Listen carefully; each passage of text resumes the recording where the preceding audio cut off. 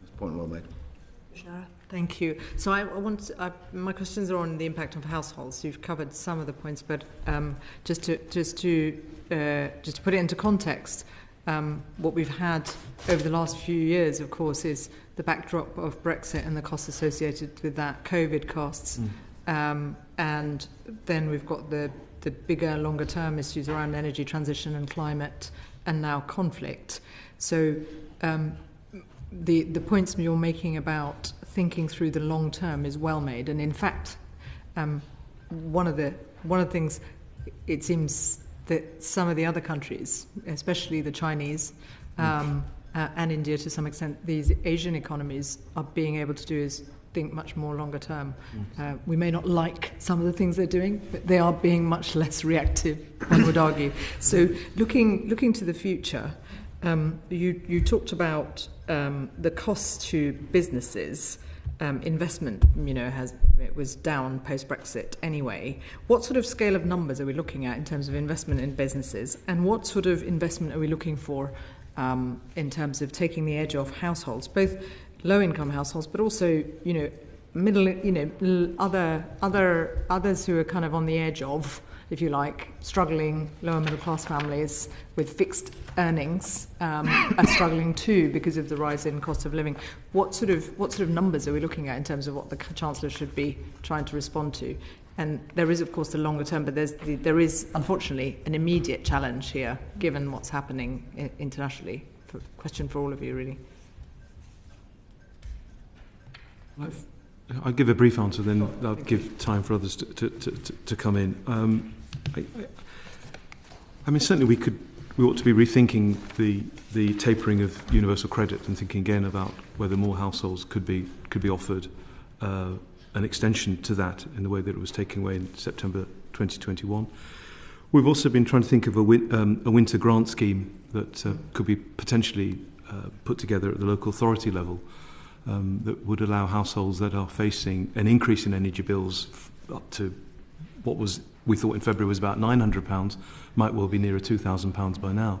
This is an enormous amount for households in the lower part of the income spectrum.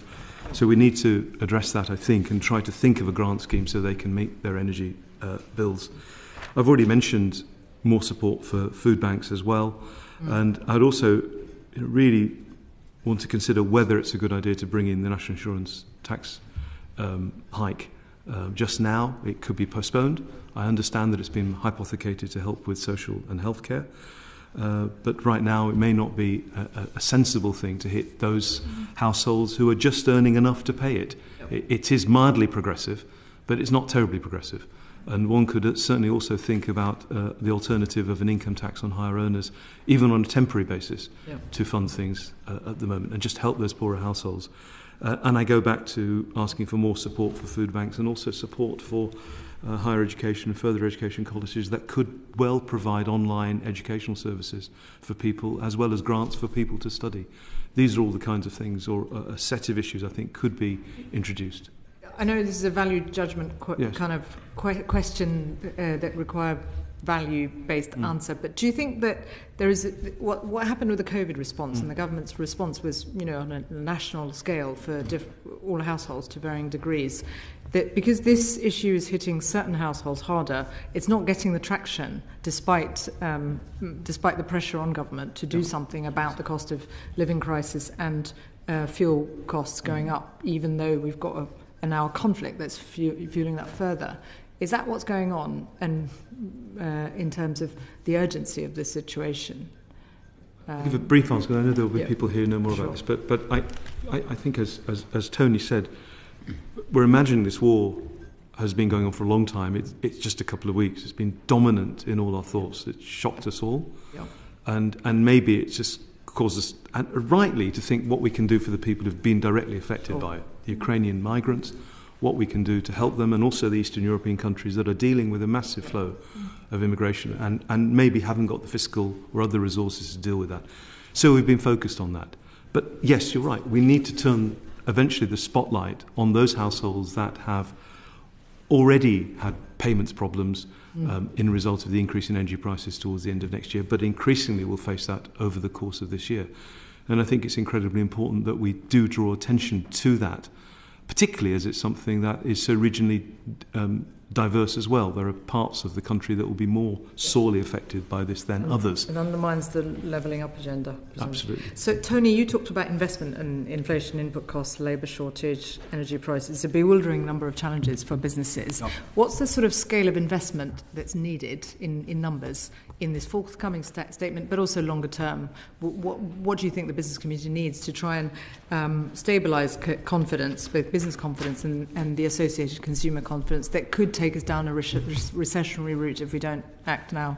Well, look, I think the first thing, focusing on immediacy, so I would echo all of Jagjeet's views about low-paid households, use of universal credit, targeting on how we put that situation first. I think the second thing to say in terms of urgency, and it's interesting, the reference to COVID, is I think what you've got now is a lot of businesses, in particular smaller firms, whose energy costs are simply unaffordable. And so they're under massive cash flow strain. So I think the Chancellor did a very good job of having a toolbox to help firms with cash flow.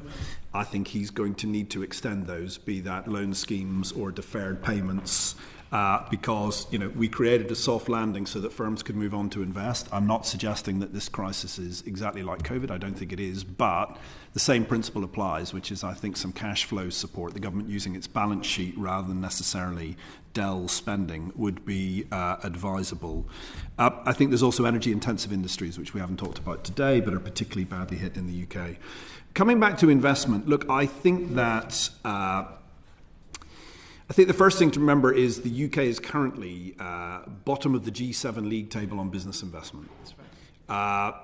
I think that has to change. I think the Chancellor will only have unattractive fiscal choices unless we get business investment up. It's going to be the only way we can get growth moving. I think he's acknowledged that in the May's lecture. And therefore, one should sort of quantify what it costs to allow business investment policy like the super deduction. You won't need to be that expensive to stimulate. We cost the permanent 100% investment deduction in our budget submission at something like £8 billion. So I think there are measures that the government can take that will unlock what we think might be £40 billion worth of business investment. So I think that's some numbers on it. I think if the government incentivises that activity, it will more than pay for itself. I do think in the long run, one of the areas where we're very uncompetitive, ironic given this discussion, is on renewable energy markets. So by our estimates, we as a country invest something less than 1% on renewable energy markets and investment, compared to something like 1.8% in the EU, 3.4% in the US. Now, the government can therefore either choose to compete with Joe Biden's government and the German government and the European government on public subsidy for renewable energy. I don't think it will, and therefore I think it's incumbent upon them to think much more creatively about market making. Right? Offshore wind is the success story for the UK, creating highly investable private sector investment in renewable energy, and we are still waiting for the government to come forward with plans for hydrogen, carbon capture, and so on. So I think if the government doesn't want to try and match European and American governments on public investment, it has to think far more radically about how to unlock private sector investment, because certainly for green projects, the volume of funding available is huge. Okay, thank you. Just one last question, which is linked back to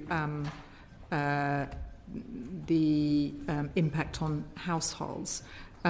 The UK's already in the middle of a cost of living crisis, even before Ukraine. Torsten Bell of the Resolution Foundation said that the conflict in Ukraine means that this will be the deepest squeeze on living standards since the 70s, with real incomes falling by 4%. Do you all agree with that assessment? And is there anything else you want to add about what the government should be doing, either in the next budget statement or subsequently, to mitigate that reduction, rather dramatic reduction in living standards? Just briefly, I mean, this gas and oil price rise has been quite insidious, and the energy sector, the oil and gas sector, doesn't really get much attention apart from when things are going a bit wrong. But I think what is happening is diesel prices are now at 10-year highs, but half of that is fuel duties and VAT. Energy bills, though, this is the harder one. We're going to go from £1,200, £1,300 for an average energy bill last October, going to £2,000 in April, going to, based on current gas prices, over £3,000 in October. But 70% of that, of that £3,000 is actually the wholesale price. So there's not so much, if you like, VAT is only 5%. So there's not that much. Not going to make a difference. There's not going to make a lot of difference. So that it's coming, and there's not a great deal on the energy bill side you can do about it. On the fuel side, but then that's subsidising oil and gas, which I guess is the difficult sort of conundrum that we're in at the moment. In terms of cost of subsidising households, I mean, I think I gave these numbers earlier as well. It is anywhere between £25 billion to 50 to 60 billion, right? But if we are talking about the really poorer households, those kind of subsidies will have to be given and announced. But also to Tony's point in terms of renewable, I mean, we think we need at least $20 billion per year in terms of investment in renewables. And again, that can lift business confidence and at least helps mitigate the impact on the economy. Sorry, just one final question. Are we, given the various things you've all said, are we heading for a recession?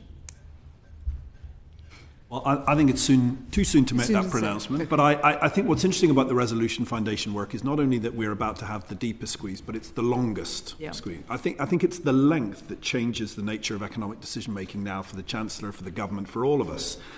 First thing to say is I think we now need to think about a medium-term growth plan and productivity plan, because I think all the growth forecasts for not this year but next year are heading towards 1% growth a year. And I just think what that really does to the fiscal position and the position facing the Chancellor is, you've got four levers in the end, right? You've got spending, and nothing looks like we're going to be able to cut spending anytime soon. You've got tax, and we're about to hit the highest tax burden in 70 years. You've got debt, and the government say they don't want to move on that. And you've got growth. And we need to take action on one of them, because at the moment it doesn't add up. And my own view is, I understand, Judge, said we might be able to do a bit more with debt, but certainly growth is the number that worries me the most. And I think if we're not investing in growth, then either you have to borrow more or you have to spend less or tax more. And I don't think these are meaningful options. So I think the growth plan is the thing that's missing for me. It needs to be not a growth plan for this year, because growth has bounced back because of the crisis. It's a growth plan for the next 5 years, and it needs to achieve higher levels than we have today. I think the risks of a recession are very, very high, because to Nathan's point, this is not just oil and gas, it's raw materials, it's fertilizers, food. We may not be there, we may not be able to say it yet, but it's very, very high. And is that a global Europe more so than global, but yes, I think Europe, UK takes the bigger hit, and then yes, globally as well. Anyone else want to add anything to that question? I think at current energy and oil prices, the UK is skirting very close to a fall in activity. It's going to be hovering around zero next year at current prices, and if we think a significant sequence of negative numbers corresponds to a recession, that looks likely, but not necessary next year. Just very briefly, in terms of the size of the state, I mean, we're right, we don't want to see debt levels escalate in terms of public debt, but we need to bear in mind, going back to the investment question, that public investment over the last 40 years has probably been about half what it ought to have been on average over that 40-year period, which has meant that the public capital stock is far below where it might be. Yeah. There are shortages in FDI as well. And when we talk about business investment, it's not only taxes that affect the level of business investment. There's also been an incredible degree of economic uncertainty in our trade links for obvious reasons since 2016, and again from COVID, and again now. So it's a real important question is how we offset that, and that's where we go back to the idea of a plan. But in the end, what determines the standard of living is productivity, is how well we produce things. And if we have an increase in our costs and we don't produce things in a more efficient manner, then it will unfortunately mean we're poorer than we'd otherwise be. The question then for the government is, do we take that hit in 1 year, or do we try and smooth it over time? Now, I think we're all in favour of smoothing it if we can, but the long-run end point is the same. And unless we change the way that we do things, we're going to be materially poorer than we'd otherwise be. And that's where a long-run growth plan or productivity plan comes into place. But also, as I said earlier, a focus on the long run, a ministry of the economy. And just to pick up one point, it's not only China and India who think long run, Norway, Singapore, there are many examples around the world of countries who do think over the long run, provide physical and human infrastructure on an ongoing basis that allow people to plan and leave countries less vulnerable to the kind of shocks that we're now unfortunately having to respond to. Thank you.